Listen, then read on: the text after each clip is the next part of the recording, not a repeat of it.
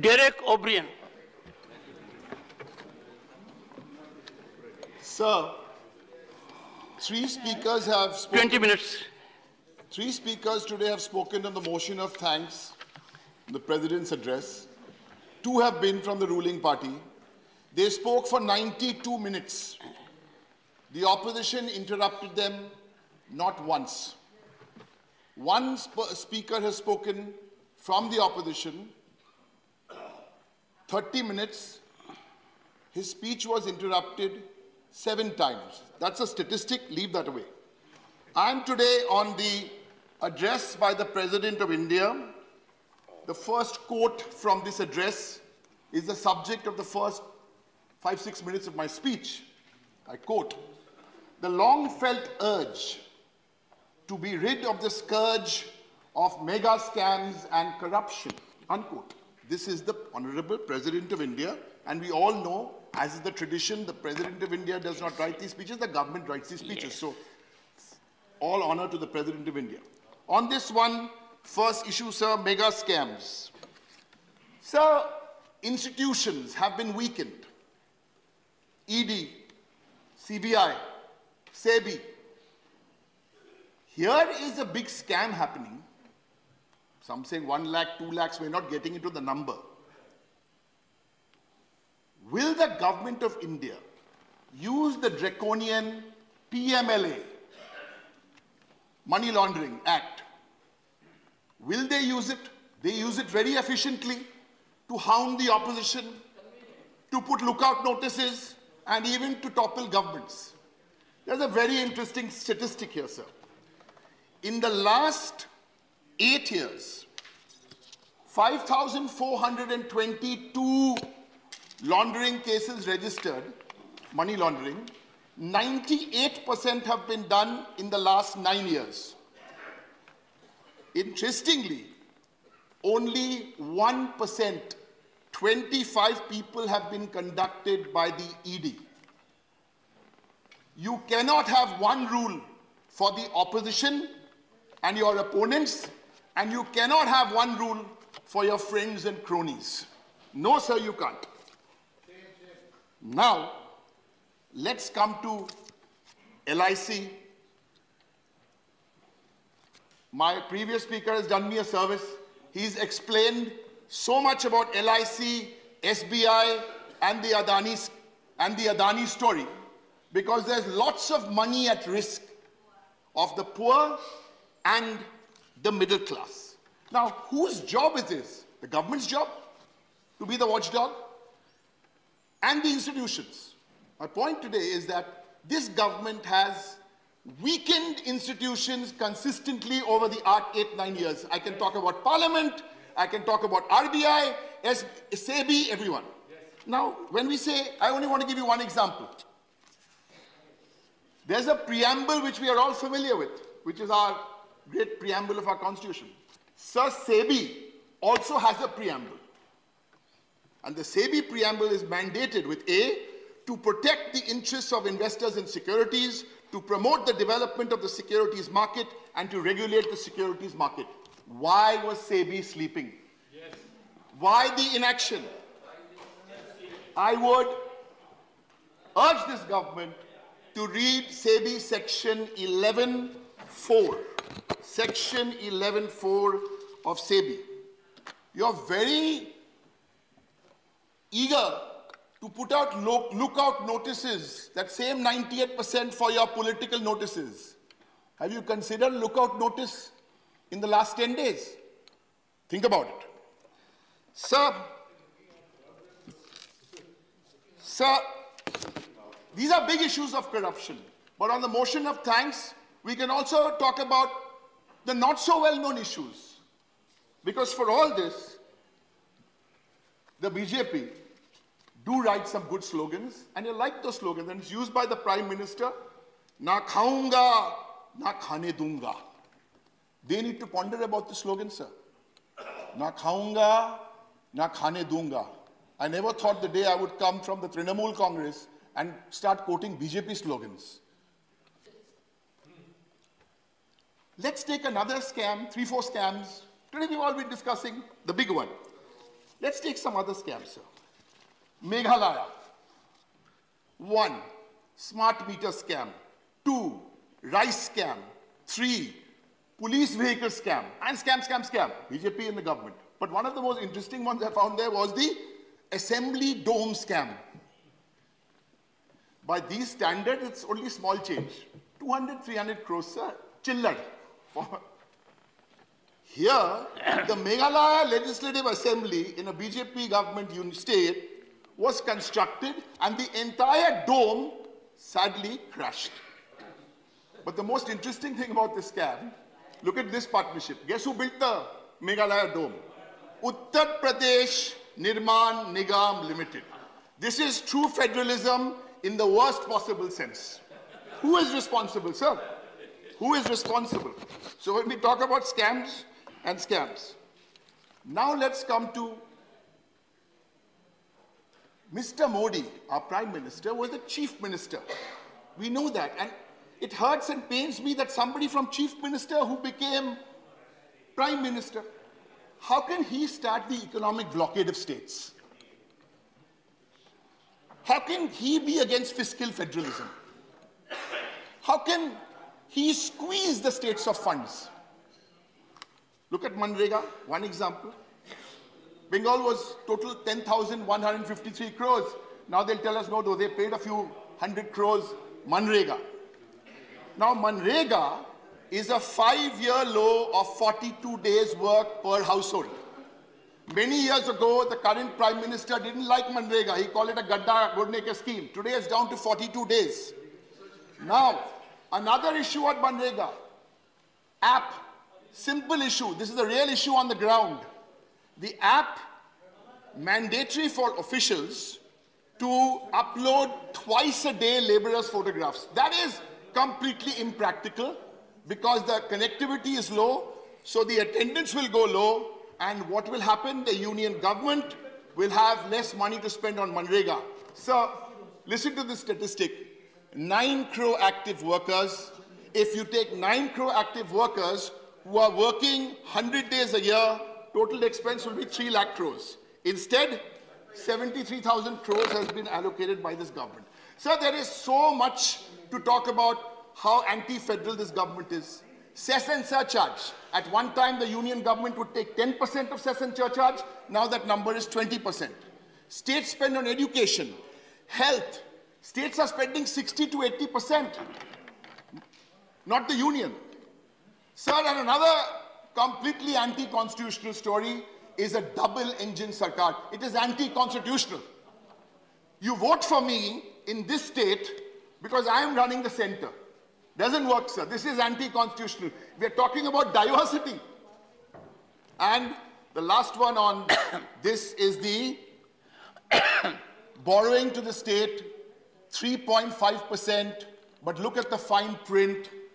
0.5% has to be electricity reform. Condition. That's a condition. Sir, price. For all the complaints about price, opposition is saying, price rise. Full cream milk has gone up by 33%. Full cream milk. Toned milk has gone up by 36%. And the opposition is saying, price is going up, price is going up. But they have been successful on a few selected share prices that they've managed to take up. And it's the same story with fuel. Fuel prices, two-wheeler prices jumped by 40%. And page 1, clause 2D in the Rashtrapati's address talks about women. 2 crore women quit the workforce in the last 5 years. Talks about youth. The youth don't want slogans. 4 crore people are unemployed today, young people. These are CMI data, sir. Sir, we talked about institutions, and one of the great institutions which is being weakened. And before I say anything about the institution, I'm all praise for those independent journalists, the young men and women who, despite all the pressures from the media owners, are still going and trying to do their very best for journalism. So there's an old Zulu proverb, because today, even the opposition's voice is not amplified. Media owners have their agenda, sir. There's an old Zulu proverb. think this is the first time a Zulu proverb is being quoted in Parliament, but here's the problem with the media owners, sir. A dog with a bone in its mouth can't bark. Enough said, sir. A dog... What is this bell going on? Yes, 20 minutes. So it's 10 minutes left? No, no. Yeah, only 10 minutes. 10 minutes. 417. 417. Thank you, sir. You started, sir? I have 20 minutes. I've spoken for 10. No, so, you've spoken more than that. More than that, more than that. Sir, is it only your prerogative to make omissions? It's mine also. Sir, it's okay.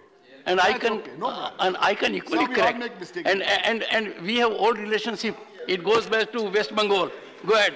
Sir, give me a minute because the breaking a flow. You will get extra minute for it. Sir, when sitting here, breaking a flow is, breaking a flow. We didn't even once disturb anybody. I mean, Prakash made, my old friend Prakash Javed. I can tell you, made such a good speech. Sometimes, one second. Sometimes a speaker gets energized when he is interrupted. And I know it out of personal experience. He will wear me out. Chief Minister of Rajasthan, who happened to be chairman here, if he were in the assembly, one interruption would mean 20 more minutes uninterrupted it would go. So take the interruption as a recipe and nectar. Go ahead.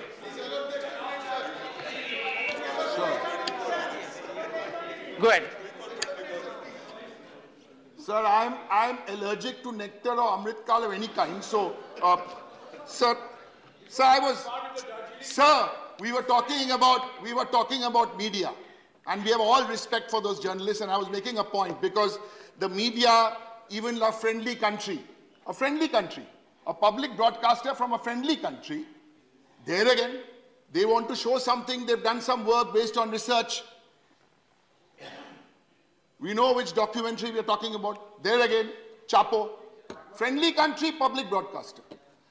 Sir, in fact, I would also today, I spoke about the media owners.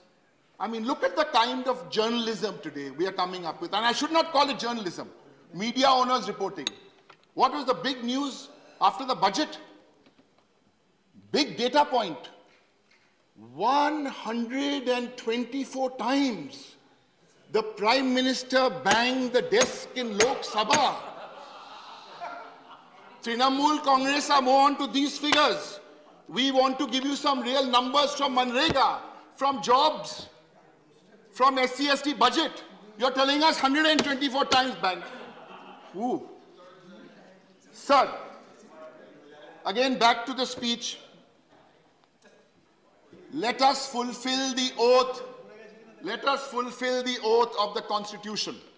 Quote unquote from the speech. I want to read Article 25 of that Constitution.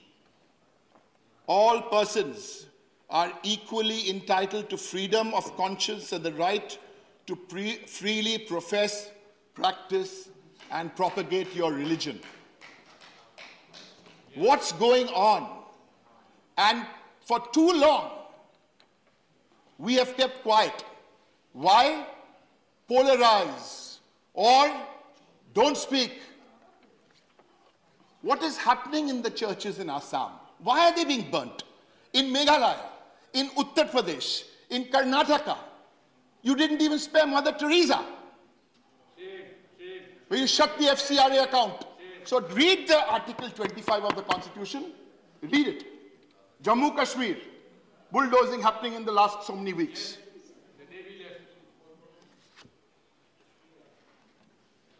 Sir, there are 5 or 6 phrases which this address does not contain. 2 of the BJP speakers were celebrating, and good. The lady from Nagaland, congratulations. We are so happy to have you here as the first lady MP from Nagaland.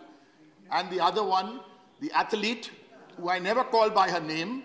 I've made a deal with her, no calling you by your name. I just call her legend, because she's a legend.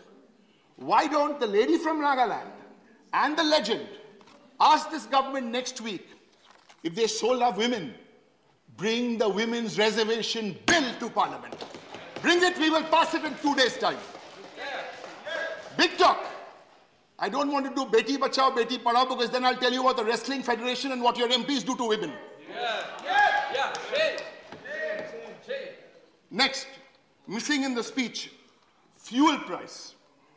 Not a word about fuel price. Not a word about inflation.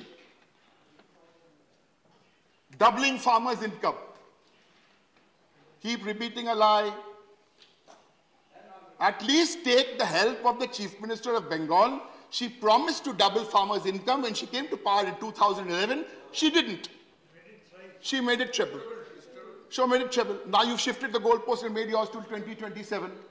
Migrant worker crisis, not a line. Demonetization. We told you, we warned you. You didn't only demonetize the currency, you de-moneyed India and its migrant workers. And another phrase, not a word of it in this. What happened? Smart city. Smart city, not a word. Sir, and my last point today, we have two other speakers here. And I quote from this one here, sir.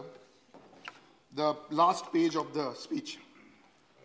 Quote, a Bharat whose diversity is even more vivid and whose unity becomes even more shakable.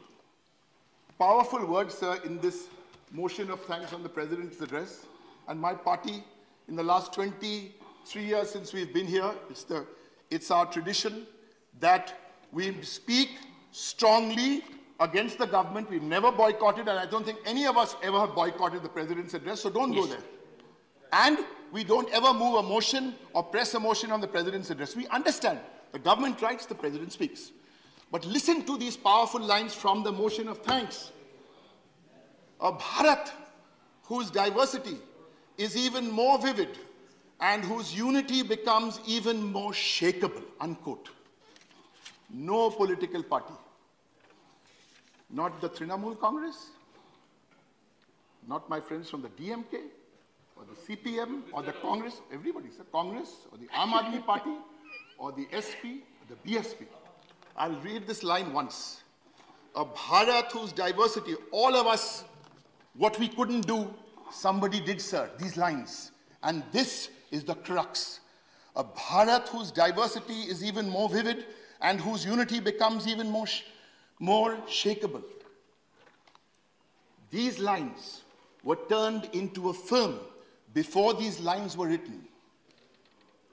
Well done, Siddharth Anand.